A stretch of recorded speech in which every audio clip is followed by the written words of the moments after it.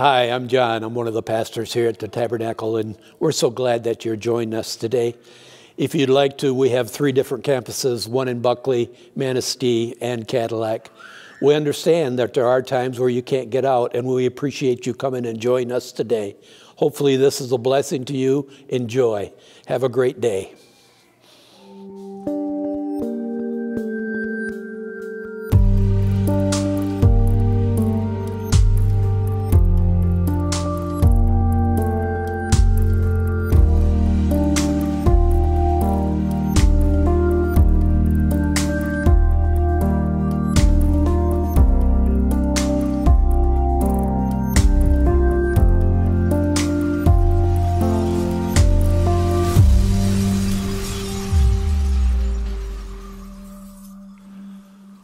Good morning, Tabernacle. Thank you so much for joining us. It's going to be a gorgeous day here in northern Michigan. As we say every week, or we try to, especially want to say good morning to those in our church family in Manistee and also in Cadillac. And just by way of being a family here, those of you in Manistee and the rest of our church, let's continue to be in prayer for our Manistee campus pastor, Pastor Seth, who's on a medical, kind of little bit of a sabbatical here. We're praying for healing for him. And then also for those of you in Cadillac, it doesn't have to be Easter to continue to invite people to your church.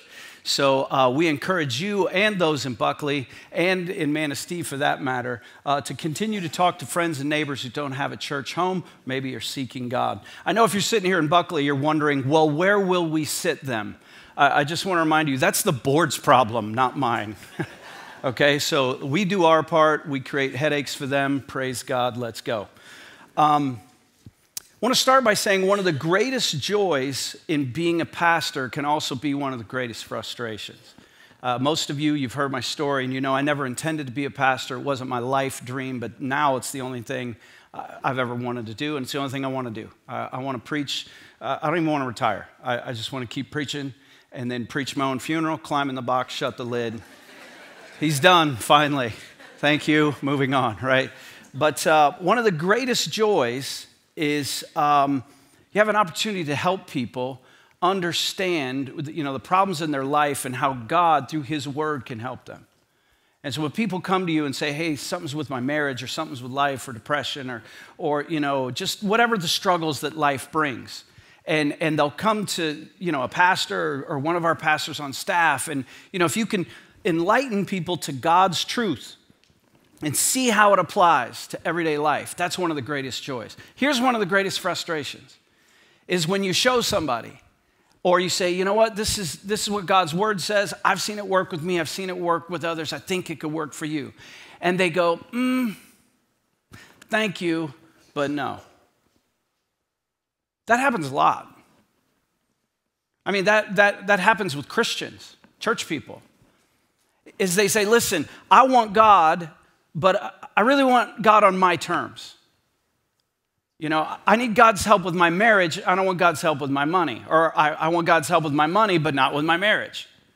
Like, we all have these little parts of our lives that we like to compartmentalize.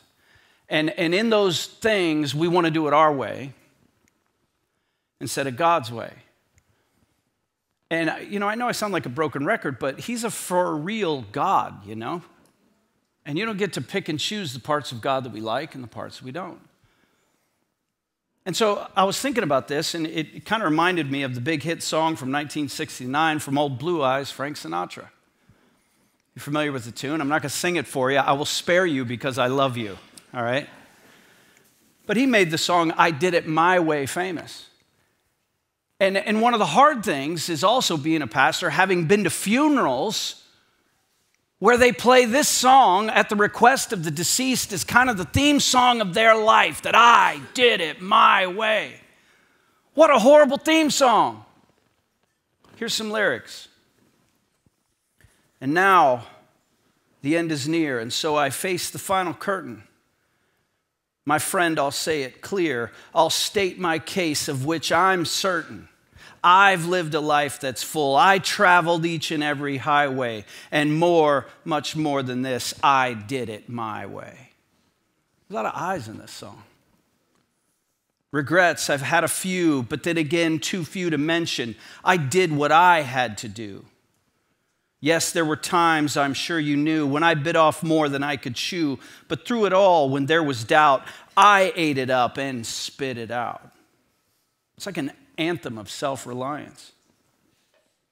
And then the last stanza, for what is a man and what has he got? If not himself, then he has naught. To say the things he truly feels and not the words of one who kneels. The record shows I took the blows and did it my way. Yes, it was my way. I just wonder how many of us, we may not like Frank Sinatra, but that's our theme song. We're going to take just as much of God that we want, and then the rest we'll do it our way. If you have a Bible, if you turn with me in our study to 1 Kings chapter 14. 1 Kings chapter 14.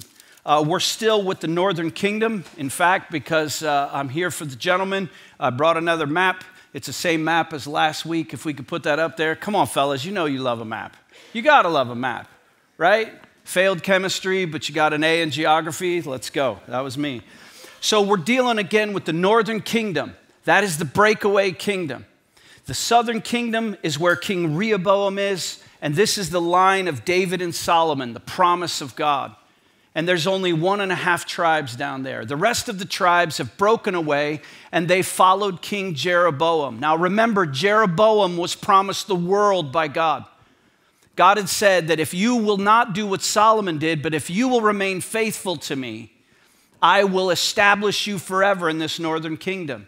But as we saw almost immediately, what did he do? He set up high places. He set up places for idol worship. He created an entire false religion, established his own priesthood, and led all of Israel, the northern kingdom, astray. So that's where we are. In 1 Kings 14, starting in verse 1. It says, at that time, Abijah, the son of Jeroboam, fell sick.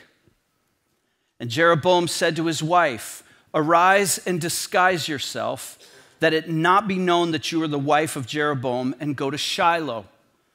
Behold, Ahijah the prophet is there, who said of me that I should be king over this people.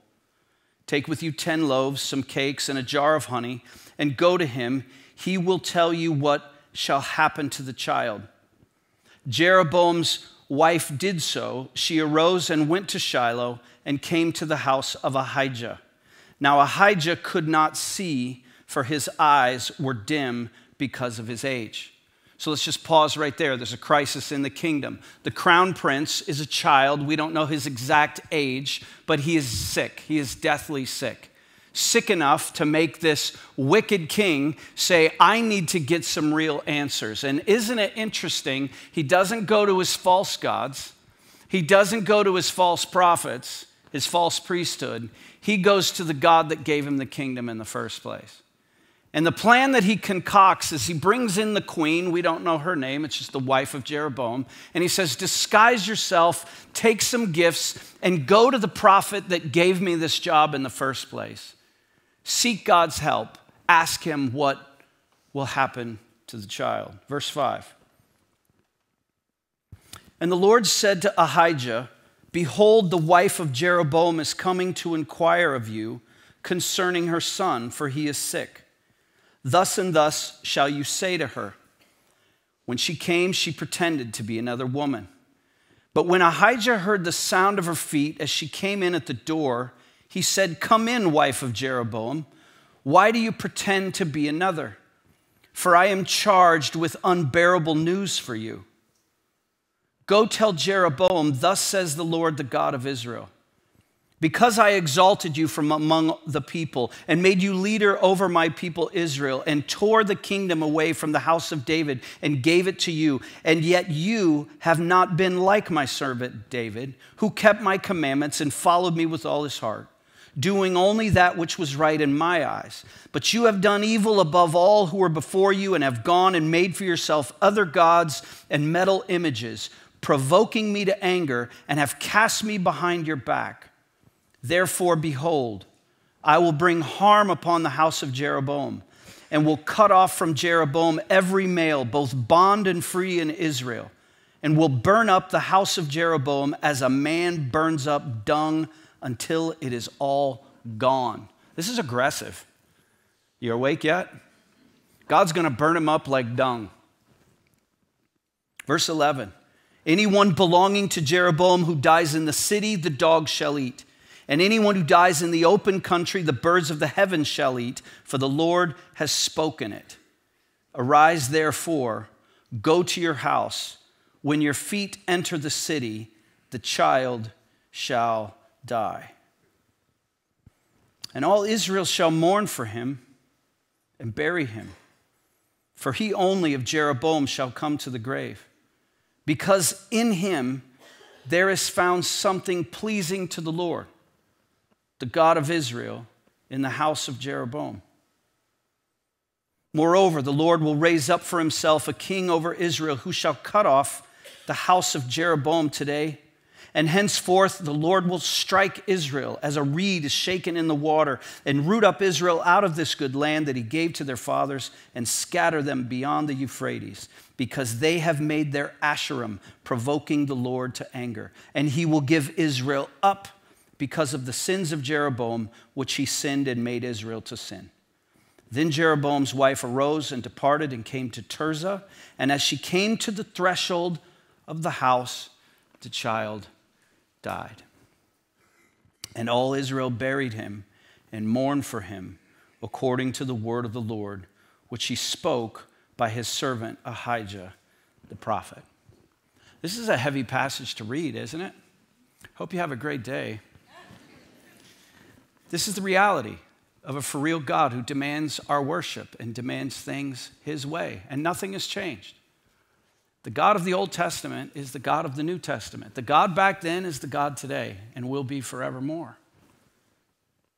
And this horrible prophecy is a result of the sin of the child's father, not just for him and his dynasty, but for this child and the entire nation. Verse 19, it says, now the rest of the acts of Jeroboam, how he warred and how he reigned, behold, they are written in the book of Chronicles of the kings of Israel. And the time that Jeroboam reigned was 22 years, and he slept with his fathers, and Nadab, his son, reigned in his place.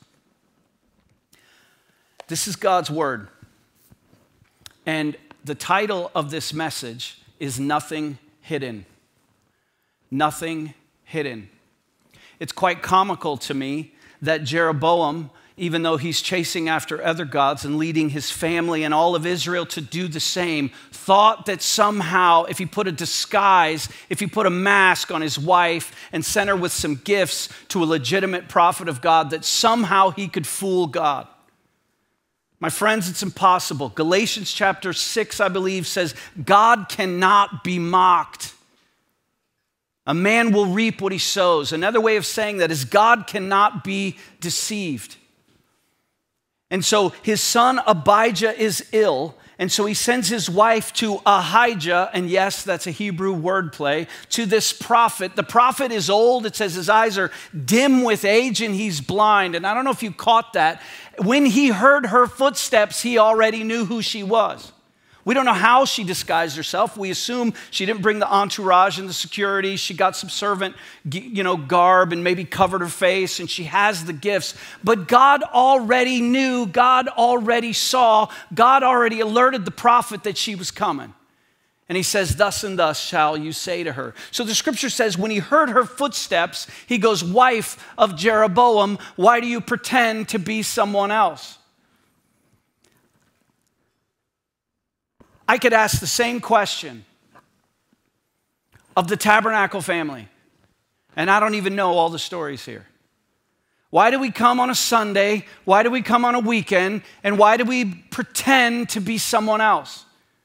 You've heard us talk about the masks that we wear, how we try to clean up to go to church, how we pressure our kids to do the same. I know in this church, not explicitly, but I am guessing, if statistics are true, there's addiction of all sorts, there's secret sins of all sorts, there's probably some form of marital abuse, either emotional or physical or sexual. The statistics of how many of us have been abused as children are astronomical. And it goes on and on and on. But when we come to church, we say, hi. And the higher the pitch, the thicker the mask, and the more it's not going well. And then we do crazy things like, we drag our kids around and then, I'll meet you in the lobby or something. Not that I don't wear a mask too, but this isn't just for you, right? But then you bring your kids up and you're like, you say hi to Pastor John. Say hi to Pastor John. What's the matter with you? The kid doesn't know me. He's 5. He doesn't know if I'm safe. And that's part of the mask first of all, my name's John, okay? Right? Second, I don't need to be friends with a 5-year-old. Stop putting pressure on the 5-year-old. Okay, now some of you have done that, and right now you'll probably never come back to church. That's not my point. My point, that's part of the mask, isn't it? We want our kids to perform in front of someone that we want to be nice to, instead of letting a kid be a kid. I'm just pointing out this hiding, this pretending that we do. And sometimes it's about our failures and our sins, and sometimes it's about the failures and the sins of others that have been perpetrated towards us. This is my point. This is the first thing I want us to get out of this passage right here. You cannot hide anything from God. You cannot hide anything from God. That thing that you don't want anyone to know, He knows. He saw. He sees. And He cares. Maybe it's something that you did or are doing. Maybe it's something you think is hidden or only a few select people know. Maybe it's something that's been done to you and you think it's hidden. Or only you and He knows. You cannot hide anything from God. We cannot pretend. The message of the gospel is that one day all of us will be unmasked. Our sin and our shame will be exposed. In Hebrews chapter 4, verse 13, it says, no creature is hidden from His sight, but all are naked and exposed to the eyes of Him whom we must give account. Did you catch that? Before God, we're all naked and exposed to His eyes, and He's the one to whom we must give an account. But there's also good news. The book of James says that if we confess our sins one to another, we will find healing. In 1 John chapter 1, verse 9, it says, if we confess our sins to God, that He is faithful and just to forgive us our sin and purify us from all unrighteousness. So when I say to you, there's nothing, you cannot hide anything from God. If that strikes fear in your heart, I've got good news. Our God is a loving and forgiving God. And as we read this story, remember Jeroboam had opportunities to turn to God. In the very last chapter, a prophet was sent to him. If he would have repented in dust and ashes, all of that horrible prophecy wouldn't have been uttered before him, but it was. It was. What we're reading is his last chance, if you're just joining us. And it's not a chance. He's already lost the game. All of us will give an account. Nothing is hidden from God. And again, it's not just the things that we've done or are doing. It's the things that have been done to us. God wants to deal with all of it. And He's faithful and just that way. Do you believe that? Do you believe that for you or just for someone else? This sermon's going to feel a little bit different. In Cadillac, Manistee here in Buckley, we're going to pause right now in the sermon. We're not done yet. Don't leave. Some of you people that leave in the last prayer, you're going to feel really foolish in a minute. Would you just bow your heads with me? We're just going to do a little surgery. We're going to ask God to do some surgery. Would you ask God, in the quietness of this moment, to shine the light of his truth on your life?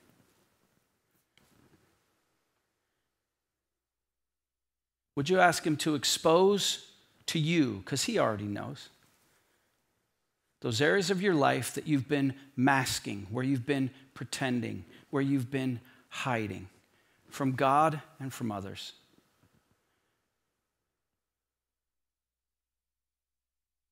And would you bring those hidden things to God just in the stillness of this moment?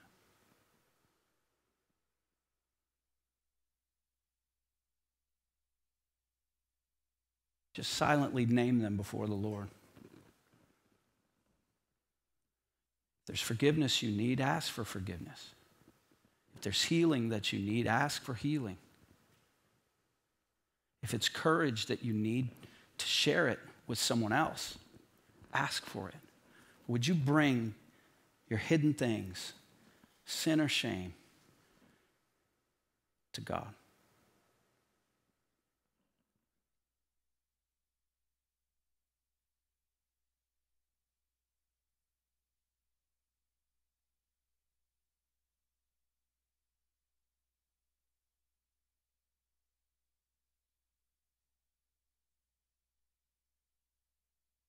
God, your son Jesus said in his time on earth that your house would be a house of prayer. And we pause right now, not in a formal prayer, but as a church in all these different locations with individuals, asking for you to forgive our sin and to heal our shame and to give us courage to expose those dark places to your light. God, we cannot hide anything from you. Forgive us for the times that we think that we can put enough disguise or enough makeup on the places that we're ashamed of to somehow fool you. God, would you give us a healthy fear of your holiness and your name? May we not do things our way, but choose instead to do things your way, for your glory, for Christ's sake, and for our joy. Amen. End of part one. What's interesting to me, Ahijah exposes all of this to Jeroboam's wife, but that Jeroboam thought that somehow he would get God's help. Now, I want to be careful how I say this. But isn't it interesting, as I mentioned, Jeroboam didn't send for help from the prophets of Baal, even though he had set them up to lead all Israel astray. He didn't send for help from the priests that he'd set up with the Asherim and the high places. When he faced a crisis, who did he go to? A God he believed in. Don't miss that. He sent his wife, disguised with gifts, to go to Ahijah the prophet, the one who had originally torn the cloak and said, I'm going to give you the northern kingdom, and Rehoboam's going south, and you're going to have this breakaway deal. She was sent to the real prophet of God. This leads me to believe Jeroboam believed in God. And this is the danger for us. Can just believing there's a God, can that save you? I don't think so. I don't think so. You know, you might say, well, Romans 10 says that if you confess with your mouth that Jesus is Lord and believe in your heart that God raised him from the dead. Well, that's different than just believing in God. That's confessing, no, it's Jesus who is Lord, and I believe that Jesus was raised from the dead. Jeroboam believed in God. You know what it says in the book of James? James chapter 2. It says, you believe in God? Good. Even demons believe in God. That's sarcastic clap, all right? Some places have done that and they join in. No, that's sarcasm. You believe in God? Good. Demons believe in God, and that won't save them, and it won't save you. One of my greatest fears is that we could be a church full of demon believers. A church full of demon believers. Jeroboam was a demon believer. And so this is the second principle that I learned from Jeroboam's action because, he sent the gifts, they went to the prophet, and what did he find out? He found out that God is angry and God's righteous anger was exposed against him. Don't expect God's help while rejecting his rule.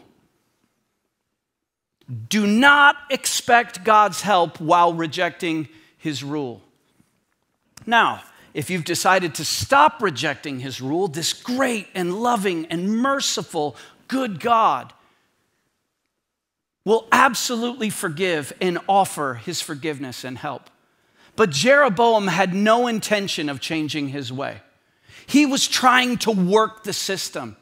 He thought that somehow if he masked his wife, disguised her, she showed up with some gifts, he could get the thing and come on, it's for the child.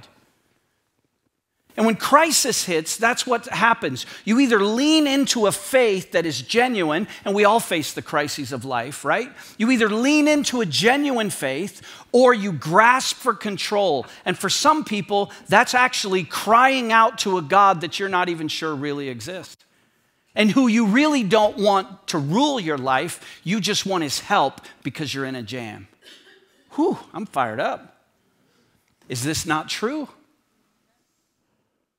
Don't expect God's help while rejecting his rule. And God's serious about it. This isn't just a worked up preacher.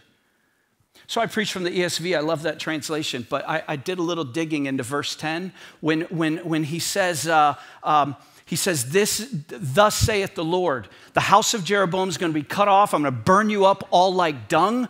He says, in the ESV, which has been kind of, manicured and kind of made really Victorianized in order for, our church sensibilities in North America. In the original language, which is actually closer in the King James Version, can't believe I'm quoting King James. Verse 10 says this is God's anger. He says, I will cut off every male, is what it says here. In the KJV, it says, everyone that pisseth against the wall. Some of you are ticked off because God said that I quoted God as saying pisseth. You could take it up with him. That's how angry he is. He's going to burn them up like dung.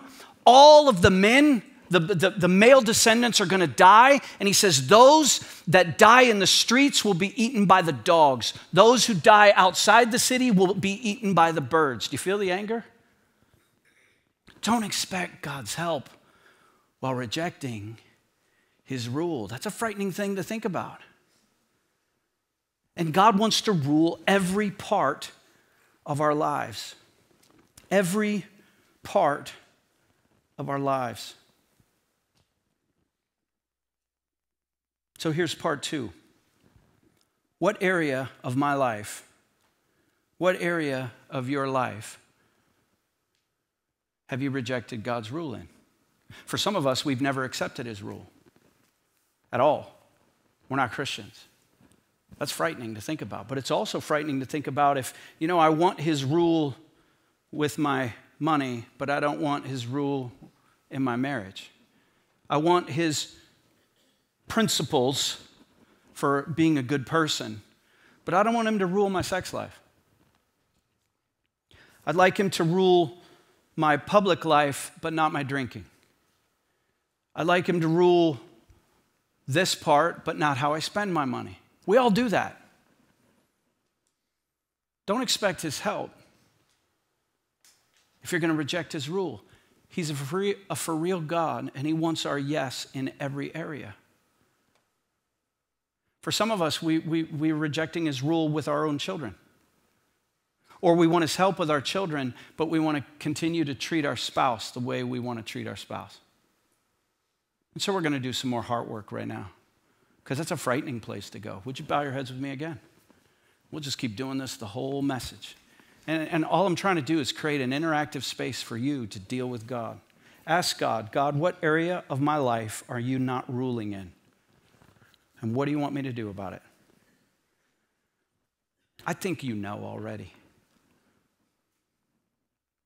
But ask him, God, what area of my life are you not ruling in? Is it my giving? Is it my serving? Is it my relationships? Is it unforgiveness? Have I been expecting your forgiveness and not giving it to others?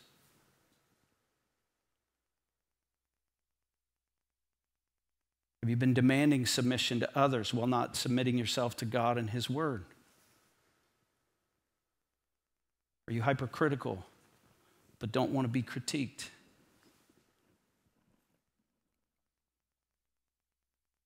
Would you just take a moment? I invite you, if God has shown you a thing, to say yes to Him in that area right now. Just talk to God. God, I want to give you my yes here.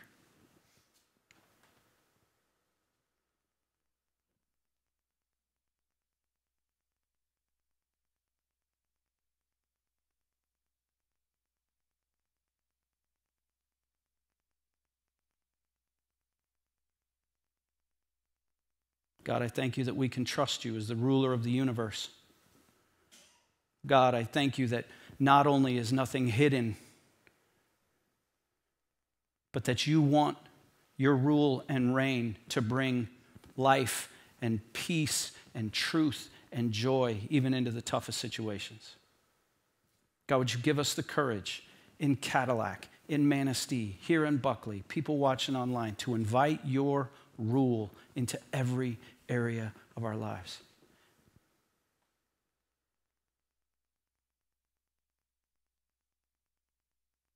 God, we need your help by the power of your Spirit. And in Jesus' name we ask it. Amen. One more part. Here's the good news. This isn't all doom and gloom. Did you notice one interesting thing? In the midst of all that hard prophecy, God says, you know, the part about all the men are going to die and they won't be given a proper burial. That's one of the hardest things for a Jewish man.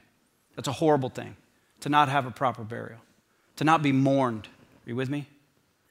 And so this is part of the horrible judgment that Jeroboam has brought upon himself. And in verse 12, he says, well, God says to Ahijah, to Jeroboam's wife, "Arise, therefore, go to your house. When your feet enter the city, the child shall die." I mean, a horrible thing to even think about. In verse 13, it says, "And all Israel shall mourn for him and bury him, for he only of Jeroboam shall come to the grave.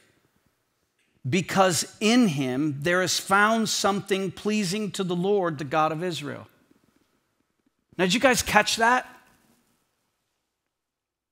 The child who's stricken, the crown prince, will get a proper burial because somehow he's pleasing to God. I mean, I'm a parent. I don't want to lose any of my children, any of my grandchildren. And here, the prophecy of God is saying, this is a good thing. The one who's going to die as a judgment upon you, in him there's something pleasing, so he will get a proper burial. How is that possible? That death is a good thing. The answer's in the gospel. There is a fate that is worse than death. And if all you believe is in this world, in the few short years we have on this planet, you'll never understand it. But if you understand that there is an eternity and it's promised to those who love God, who have faith in God, then you know that this was actually a mercy to that child. Because all of the prophecy on his father's household and upon the dynasty, it's going to be horrible. There are going to be dogs eating bodies in the streets. There's going to be birds eating bodies in the wilderness. And they're all going to be cut off and burned up like dung. But not this child. He'll have a proper sending off. And an eternity with God. Why? Well, it got me thinking, what is it? It says that there's something pleasing in him. There's something pleasing in him. Well, if you know your Bible, you go to the book of Hebrews, and in Hebrews chapter 11, it talks about faith. And it says faith is the assurance of things hoped for, the conviction of things unseen. And it goes on to say this is what the ancients were commended for. And then there's a list, like Hebrews 11 is like a list of the heroes of the Old Testament. That by faith Noah did this, by faith Enoch did this, by faith Abraham did this, by faith Sarah did this. And then it says in verse 6, without faith it is impossible to please God. So if there's no wasted words in Scripture, right here I just read that God said about the child that's going to die, there's something pleasing in him. And then you go to Hebrews chapter 11, verse 6, and it says, without faith, it's impossible to please God. What did that little child, that son of Jeroboam, have that no one else in the family had? Say it with me. He had, okay, some of you are going to the happy place. All right, the rest of you, he had faith. He had faith. He had faith. He had faith. That's what saved him. This brings us to the last point. What pleases God is faith in Jesus Christ. We didn't gather here this weekend so, John could talk about hidden things. We're never going back to that church because I want to stay, hidden. And then we talked about, repentance and all the areas of our life that we're supposed to submit to God's rule. Here's the good news. If you have faith, this pleases God. And the faith that you should have is not that things are going to turn out for the good. It's faith in Jesus Christ. You say, well, how did this boy have faith in Jesus Christ? I'm going to tell you, he didn't even know Jesus' name. But according to Hebrews verse 11, this is how the Old Testament heroes were saved. They had faith in Jesus Christ and they didn't even know him yet. They had faith in the promise of God, and Jesus is the fulfillment of all the promises of God. So this boy, and it's a beautiful picture. We don't know how old he was. With everything in his culture, his mom, his dad, his aunts, his uncles, his siblings, everyone else is chasing these idols. All of Israel's going after idols. Somehow, it gives me tears to think about. This child still had faith in the God who had his great-grandpa David's whole heart. I don't know how. I don't know how. And he still died. But he's with Jesus today, if the Bible's true. So there's good news for us. There's good news for us. What pleases God is faith in Jesus Christ. And so I have to ask, do you have faith in Jesus Christ? You have to have faith in Jesus Christ to trust God with the hidden parts of your life. Otherwise, forever you're going to be in a disguise and forever you're going to wear the mask and you'll never find freedom. You have to have faith in Jesus Christ to trust that he can heal your sin and your shame. He can forgive and died for the things that you've done, but also for the things that have been done to you. Jesus died for the ways that life didn't quite measure up. You can have faith in Jesus Christ and accept his rule. It's not a frightening thing. If you want to know what God's like, you look at Jesus. That's easy to accept his rule. He's the one who said, let the little children come unto me. And he did it here with the child Abijah. Abijah had faith and he was shown mercy. What pleases God is faith in his son. Ephesians chapter 2, verses 8 and 9 says that it's by grace that we are saved through faith. In fact, participate with me. It is by grace we are saved through, say it, faith.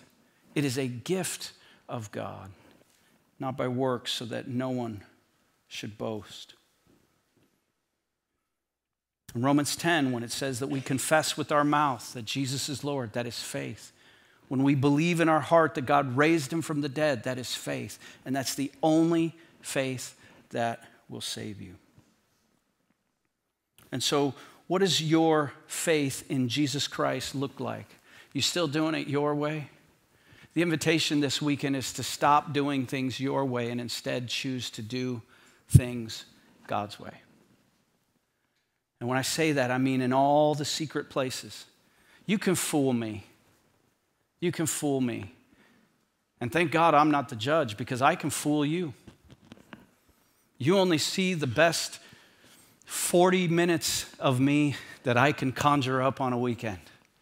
Trust me, I don't have it all together. But what would happen if all of us together would stop hiding from God and we stopped hiding from one another. And instead chose by faith in Jesus Christ to say we're going to be a community of believers that really believes in his grace and his goodness and his mercy, in his forgiveness. Wouldn't that be awesome? Wouldn't it be awesome if all of us, at all of our campus, if we accepted his rule in every area of our life? So let's pray one more time. God, we need your help. And I thank you that you sent your help in the form of your son, Jesus, as a sacrifice for my sin and for the sins of the world. God, I pray if there's anyone here that doesn't know you, that today maybe for the first time they would place their faith in Jesus Christ and find forgiveness. God, for those of us that have asked Christ into our life, would you help us again to say yes to Jesus' rule and reign in every part of our life, in our parenting, in our marriage, with our money, with our stuff, with our job, with our fears, with our depression, with our sex life, with our home life. Would we receive your rule with glad hearts? This only comes with faith in Jesus Christ. So God, we need your help to be a church, men, women, young and old, that celebrate this rule.